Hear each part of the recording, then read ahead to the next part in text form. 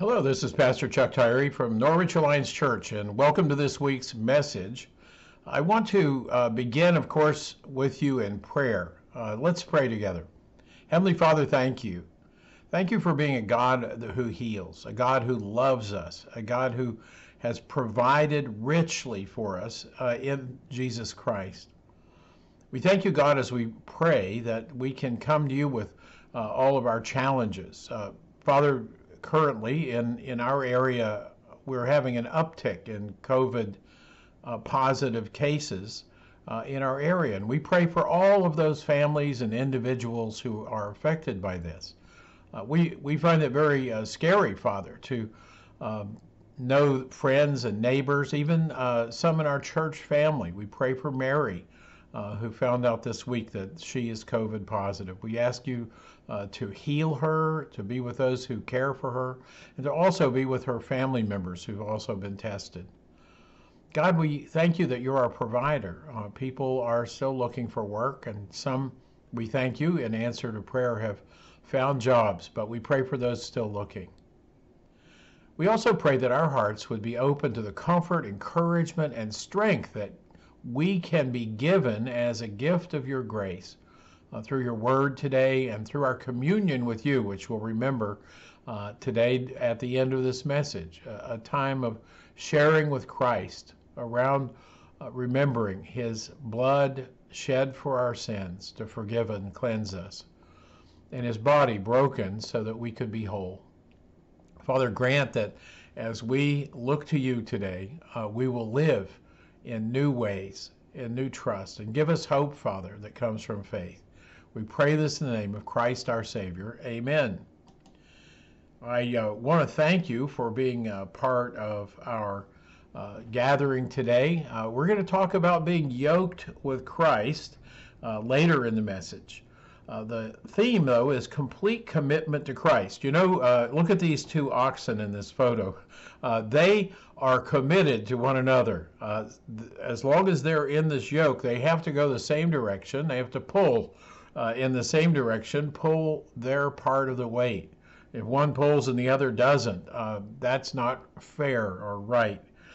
Christ wants us to join him. He said in Matthew 11:29, "Take my yoke upon you. My burden is easy. It's light," because Christ is pulling with us and for us. Let's look into that today from 2 Corinthians chapter 6, verses 14, and chapter 7, the first verse. As we look at this call that Christ has on our life, an invitation really, to come and be yoked together, as it says. That's a common image, by the way. If you go to Africa, you see yokes of oxen. If you go to rural Australia, you'll see it. You can see yokes of oxen in the Middle East today if you travel to that part of the world. It's a common thing to see, and it was very common in Jesus' time for people to be plowing fields or pulling heavy wagons with two oxen yoked together. Well, Christ is calling us to a total commitment. Let's look at the commitment we're called to, and we'll start at the end of the passage today and then work our way back. In chapter 7 of 2 Corinthians, the first verse, which, by the way, goes with the things in chapter 6, Paul said, "Since we have these promises, dear friends, let us purify ourselves from everything that contaminates body and spirit, perfecting holiness out of reverence for God." Well, that's a lot to think about, and that's the theme of this entire passage. So this time I thought I'd let you read the end of the book before we look at all the whys and wherefores that bring us to this final conclusion. The moment you believe in Jesus, the moment you put your faith and trust in him and transfer it from whatever you've been trusting before you trusted Christ, he sanctifies you. The word means he sets your life apart for a holy purpose. Paul has said this many ways in 1st and 2nd Corinthians. He said, "You've become a new creation. The old passed away, and now you're a new person. The old is gone, and everything is new." The moment you believe, God forgives you. As it says in the New Testament, he cleanses you from all sin. He pardoned you. That doesn't mean you totally stop sinning, does it? It means that you're forgiven. Our behavior and our attitudes and our passions and ambitions, though, need to change to catch up with God's forgiving, pardoning grace. Shall we go on sinning? Paul asked the Romans when he wrote to them, that grace may increase. By no means. We are those who have died to sin. How can we live in it any longer? In a moment when we enjoy communion together, we'll talk about dying Christ's death with him on the cross so that we can live a new life. And remember that that's part of our identification, our commitment to Christ. Well, some of our old sin habits and addictions changed, and that's a wonderful thing. But some not so much, right? So Paul is saying, purify yourselves from everything that contaminates body and spirit. If I made an omelet for you, 3-egg omelet, and I put 2 beautiful eggs in it, and you were watching me make your omelet, and you were anticipating as I put everything you told me you love in an omelet. And then the 3rd egg, though, was kind of black and fuzzy and rotten, and you watched me kind of sneak that into the skillet. Would you go ahead and eat that omelet? Probably not. No, I wouldn't eat it either. In fact, I wouldn't make such an omelet for you. But when God looks at our life, and that's what we're offering to him, is our life with lots of good things, perhaps, but some things that are dark and rotten as well.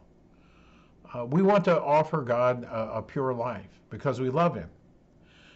And so when he said to purify yourselves from everything that contaminates, he started with the body. And what are things that contaminate the body? Well, those are outward sins.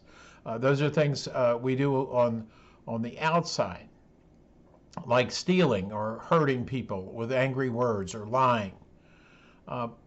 Paul is saying you should use your body to worship God in Romans 6 and again here. And then he said to take everything that contaminates your spirit. What are those? Well, those are internal sins. Things like unbelief, not trusting God, trusting your own way and your own opinions and your own ideas of right and wrong, and distrusting his. Being more committed to self or society than to Christ. The culture right now is making us choose. People are no longer being tolerant about anything. Though they claim a kind of tolerance, they actually only tolerate people who agree with them. That could actually do some good, I think. Christians are being forced at the moment to choose Christ or choose the world, to choose his morality or to choose the world's immorality.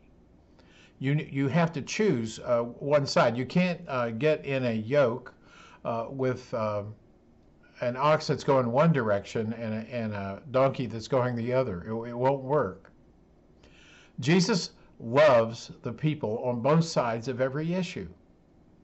The immoral world demands that you say their words and wear their emblems and march to their drum. But you and I cannot have two hearts. We have to be committed to pleasing Christ or them, and we honestly cannot do both. Well, perfecting holiness out of reverence for God, that's our assignment from God and from Paul. Here's a question. Do you really want to be holy? New England here, we have a saying, we say that something is wicked good, which is actually a self-contradictory statement. But it does reflect our culture. Most people, even many Christians, don't want to be too good. A.W. Tozer, in one of his books, said, we have all of the Holy Spirit we really want. We have all of God's holiness we really want.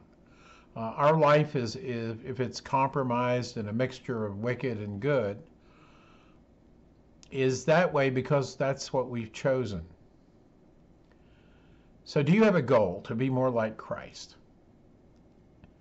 We should. Paul is inviting us to a better, higher, holier life. Accept his invitation. The Holy Spirit's power and leading is absolutely necessary. We cannot live this life on our own. But thanks to God, thanks to Christ who lives in us, we can live this life. God's always more willing to help you than you are to seek his help. Let's go to the second point in the passage. Paul, if we back up now to chapter 6, verses 16 to 18, the promises are for people who will commit themselves to Christ. If you're really committed, these promises are for you. If you're not really committed, you may be a Christian and you may end up in heaven, but these promises are not made to you. I will live with them and walk among them. I will be their God, and they will be my people. Come out from among them and be separate, says the Lord. Touch no unclean thing, and I will receive you. You see, these are propositional statements. If we do something, God does something.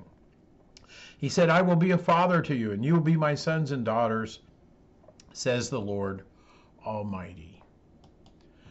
When they dedicated the temple to God in the Old Testament, you can read that in Leviticus chapter 26.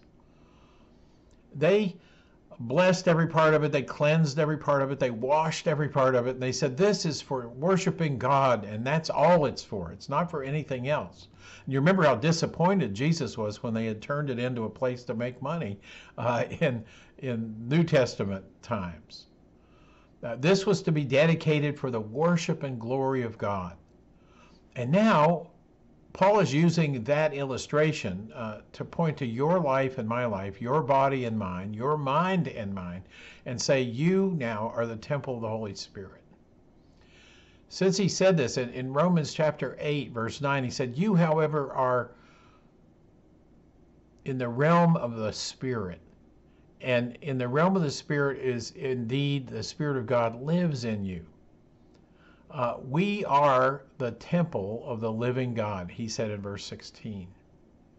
So God has promised, if you will unite with him in faith, if you'll trust him to forgive your sins, and submit your life to live for him, to get into this yoke with Christ that he's invited us into. You have to walk in his direction, though. It's a real actual commitment, and honestly, 21st century Westerners are almost completely commitment adversive. We have a real trouble being actually committed to anything. We'll join as long as you have no membership requirements. That's our idea. Well, Jesus said, love the Lord your God with all your heart, mind, soul, and strength. He said this is the greatest commandment. But love is more than just a fuzzy feeling. It's a commitment to actually, Jesus said, if you love me, you will obey my commands. You will walk with Christ and obey him and live for him and do the things he commands us to do and avoid doing the things he's commanded us not to do. If we do that, the promise is here for those who believe. Faith in Christ brings a powerful unity with Christ, a communion that we're going to celebrate in just a few moments. But if you're not powerfully united with Christ, if you decided you're not going to get into a yoke with him and go the same direction, following his lead, that's a weak relationship. He made another promise. He said, consecration, commitment, it demands separation from other things that Christ, you cannot be yoked together with everything. In verse 17, he said, come out from among them and be separate, says the Lord. Touch no unclean thing, and I will receive you. He's not talking about retreating into a Christian bubble, like Christians going into a fortress and pulling up the drawbridge and all of us only associating with other Christians and people who are, in our estimation, good and holy He's not talking about going to live in a cave by yourself so you can't sin. What Christ is talking about is you and I being different from the people around us, from the culture around us. Jesus is not encouraging you to go hide somewhere from your mission, and your mission is to love people, to love lost people. Jesus, spent 80% of his time, if you read the four Gospels, with these 12 men who weren't yet believers. 80% of his time with the disciples, helping them learn to know him and believe and trust him. That might be an indication for how we're to spend our time. What about your life makes you distinctive from the fallen, godless, pagan culture around you? That's a legitimate question.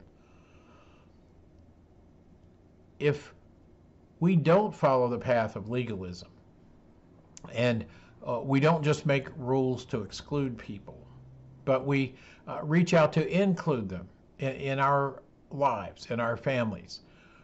Jesus didn't get drunk with his friends or high.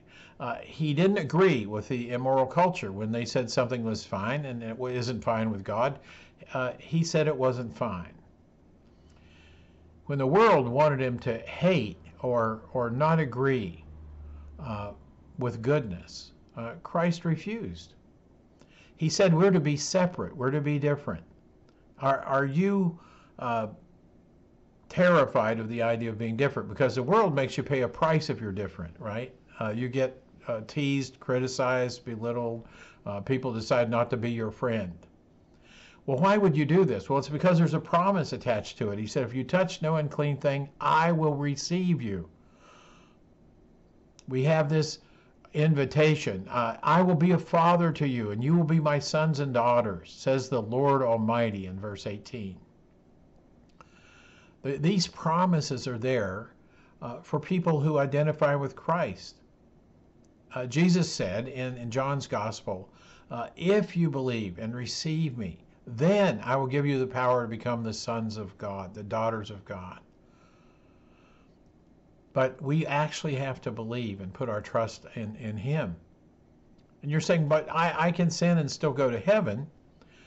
That may be true, but you will have a broken relationship and you'll not have great fellowship with God because you can't have a powerful relationship with God and be headed in the opposite direction. We find the power of God working with us when we get into Christ's easy yoke and go the direction he's going. Well, there's another promise and another point here. Let's look at it. In this next point, it says that the cleansing of your life has to progress from self to Christ. This is in verses 14 through 16. Do not be yoked together, there's that idea again, with unbelievers. For what do righteousness and wickedness have in common? Or what fellowship can light have with darkness? What harmony is there between Christ and Belial? Or what does a believer have in common with an unbeliever? So Christ is inviting us to make him, to join in this yoke with him. That is a commitment to limitations. We're willing to say, I'm going to forgo things that I can't do while I'm yoked together with Jesus Christ. You can be a friend to sinners. Jesus was a friend to sinners. But we don't put that relationship in front of or before our relationship with Christ. And that it really includes very much the people we date and marry, the people we go into business with, the organizations we join and associate our name with. If you're going to make a commitment to a cause or to a philosophy or to a worldview, you have to make that serve your relationship with Christ, which is your first allegiance. So Jesus is saying you can't have an allegiance with Christ and allegiance with those who oppose and reject Christ at the same time. You can love them, but you certainly can't agree with them. What is being yoked with Christ or yoked with unbelievers? Well, these oxen that were tied together pulled hard, and the yoke bound them together. It was placed on them, but voluntarily. They were trained to accept the yoke, and you and I have to be trained to do that as well. We are naturally independent and want no limitations, as I said before, to go always in our own direction all the time. You can't love God and love things he hates. You can love people, but you can't agree with everything they believe and do. Not and be yoked with Christ. The choice is there. What do righteousness and wickedness have in common is the question we have to answer.